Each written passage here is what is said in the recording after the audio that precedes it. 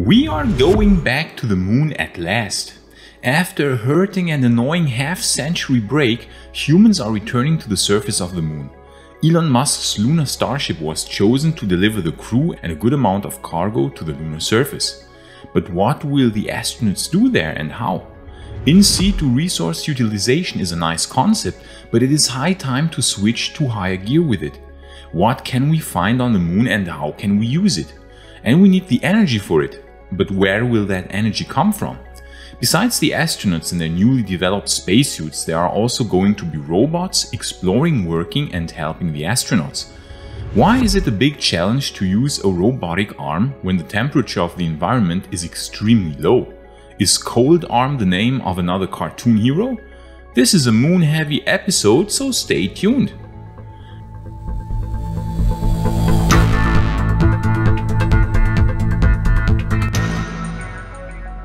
Artemis is the name of the new giant program at NASA and other collaborating agencies and private companies which will bring us back to the surface of the moon. And as it has been emphasized many times, this time we are going to stay. But what can people do on the moon besides admiring the view of our beautiful blue marble home planet and the millions of stars in the blackness of space? Turns out a lot of work is waiting for the inhabitants of Moon. The moon is a chamber of treasures, but it is not giving these up for free. The astronauts will have to work for getting all those resources hiding in the regolith, hiding in the always shadowed craters of the lunar South Pole. This work has already begun decades ago. The first step is always the discovery, to find the resources, finding what we want to mine and to collect. Many different space probes did that: Lunar Prospector, Selene, Chandrayaan-1 and 2, L-Cross, Lady, and the series of Chang'e probes were observing and measuring the moon, the structure and composition of the lunar surface. The Chang'e 5 even returned samples from the moon with its ascent vehicle. Based on these investigations, we know that we can mine precious metals, valuable water ice and useful oxygen on the lunar surface. Moreover, helium-3 can also be extracted from lunar regolith, which can be used for future fusion power plants, as the helium-3 fusion chain is aneutronic, which is a big plus, and perhaps also in cool expand-style spacecraft propulsion systems some decades later. How amazing would that be? The latest discoveries also showed that besides water ice, frozen carbon dioxide could be gathered in so-called cold traps. These are the coldest regions on the moon, deep in craters near the lunar poles, never lit and warmed by the light of the sun. The Diviner Lunar Radiometer Experiment, an instrument flying aboard NASA's Lunar Reconnaissance Orbiter, provided temperature data for over 11 years. The researchers analyzed this data and identified the areas which can trap carbon dioxide. The temperature in these shadowed areas never rises above 60 Kelvin, respective 352 degrees Fahrenheit or minus 213 degrees Celsius. Altogether, these locations are covering 204 square kilometers, with the largest area in the Amundsen crater hosting 82 square kilometers of these cold traps. While the existence of CO2 is not yet confirmed in these extreme cold spots, it is highly probable. Now we know without a doubt that these traps exist, and we know where we can find them.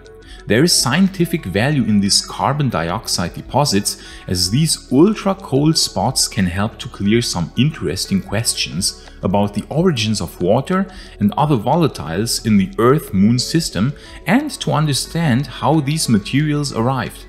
Besides this, having carbon and water on the moon allows us to create methane, which can be used as propellant for the Starship. Together with locally produced oxygen, starships that landed on the moon could be refueled, so even more cargo can be brought from Earth for the future moon bases. Because fuel for the way back from the lunar surface does not have to be carried along all the way from Earth. It would also be possible to send propellant from the moon to top up the orbiting starships around the Earth before they begin the long journey to Mars. Just shoot up propellant back to Earth orbit from the moon with a mass driver. Now that is a fascinating concept. And please subscribe to our small channel here if you want some clickbait-free space news. Promised, we won't even use lines like "finally happened" or "this changes everything" and other BS headlines like those. You know, just pure space news. Thanks a lot in advance. And it is not only propellant that we can produce on the moon. Lots of valuable metals can be found in the grey dusty lunar regolith. How could these resources be extracted from the rocks and dust? The company Lunar Resources offers a solution for it. The Houston-based company's technology has its roots at NASA. The method is called molten regolith electrolysis. The regolith is heated up to 1600 degrees Celsius, is then melted and then electrolyzed, and the result is 40 to 45% oxygen, 20% silicon, 10% aluminium, and smaller amounts of iron and titanium. Lunar Resources' experimental reactor has a 1 meter diameter with about the same height and weighs roughly 1.5 tons. They plan to send the reactor with the Lunar Payload Services mission. With smaller landers, it won't be an easy task to safely land with this heavy payload, but for a lunar starship, this device is a piece of cake to be delivered onto the surface of the moon. The reactor will be fed by a small rover, which will collect and transfer the regolith for it. According to the plans, 100 kilograms of regolith will be consumed and processed by the unit in under 24 hours. If successful, the reactor can pave the way for a lunar industry. The extracted materials can be used for producing solar cells, wires, glass, structural elements, and walls of habitats, machines, and perhaps also spacecraft in the future. Solar arrays will be needed to provide energy for the moon bases, but there's the big 14-day lasting problem of the lunar night. What can give us energy in this long darkness or in the eternal darkness of the depth of the polar craters? There are many possibilities. Nuclear energy is one of the obvious choices. NASA, in coordination with the Department of Energy, is asking companies to suggest concepts of fission surface power systems, which could be developed, built, and launched in 10 years for a demonstration on the lunar surface. The requirement for this fission-based energy production device is autonomous operation. It should be remotely controllable from the deck of a lunar lander or a lunar rover. The nuclear device should generate a minimum of 40 kilowatts of electricity. As we know, NASA ran the Kilopower project, but that has a smaller power output, only about 10 kilowatts. NASA would also use the gathered knowledge on the fission surface power systems on spaceship-based nuclear propulsion systems, which rely on reactors to generate power. So solar power together with nuclear power will be able to provide continuous energy for the operation of a lunar base. There will be regolith processing reactors too, but we need robots and machines to help the astronauts to work outside of the habitat and science modules.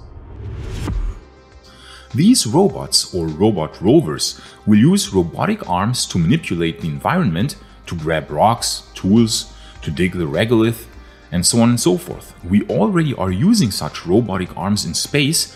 Think of the Canadarm series on the ISS, and we can find a similar big robotic arm in use on the Chinese space station as well. Not to mention the thousands of robots used in factories on Earth. But the extreme cold regions of the moon and even the cold lunar night raises different requirements for these robotic arms. The motors and the joints of the arms must be heated to remain operational in the very low temperatures. That consumes precious energy, which should be used in more useful ways. NASA's Jet Propulsion Laboratory is working on a special robotic arm to solve this problem. The cold arm is planned to improve the utility of the lunar rovers. Cold arm will be able to work even in extreme cold lunar environments without the need for heat. The brain of this robotic arm leverages the highly capable smartphone processing technology used for Ingenuity, the successful Mars helicopter. The cold arm will be able to scoop and analyze the lunar soil, deploy instruments, and capture photos of the lander's surroundings. This new robotic arm features 4 degrees of freedom with the help of movable joints and is approximately 6.5 feet or 2 meters long. The arm will be equipped with cameras for 3D mapping and a 3D printed titanium scoop, and various other attachments are also validated by the Cold Arm team. The control software can work autonomously, performing various movements, collect pictures and sensor data. With future updates of the avionics software, this cool, pun quite likely intended, robotic arm will be able to perform autonomous operations on ocean worlds like Jupiter's moon Europa. Cold Arm is targeted to fly as a technology demonstration on a commercial robotic lander within the next 5 years via NASA's Commercial Lunar Payload Services initiative. So you see, there is really a lot of cool stuff happening with regards to our return to the moon, and we can't wait to finally see humanity back on the nearest celestial body. So then, friends of human spaceflight, our team wishes you a nice day, all the best from us, and on to the future.